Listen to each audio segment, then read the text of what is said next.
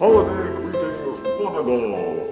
Well, it's time to stick a fork in 2022, so why not put an end to it in style, as only death can, with a quick post-mortem. Hey! The same people are still in charge. Yes, most of the people who brought difficulty and strife to your existence in the previous year are still running things, which means you can look forward to more of the same. They say those who fail to learn from history are doomed to repeat it, and that's not just a short-term projection.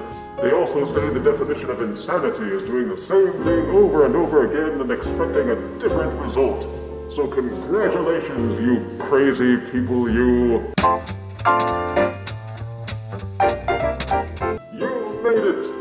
Yes, as 2022 comes to a close, you can pat yourself on the back, knowing that you avoided me for another year.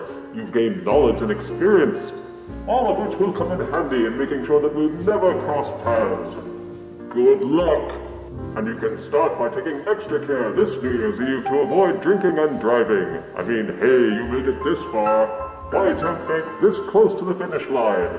Especially when there are plenty of ways to celebrate with friends and family which don't involve intoxicating substances. This is death talking, and you know I'm on your side. So join me in bidding farewell to 2022 and welcoming in 2023. This coming year's bound to be better, right? Right.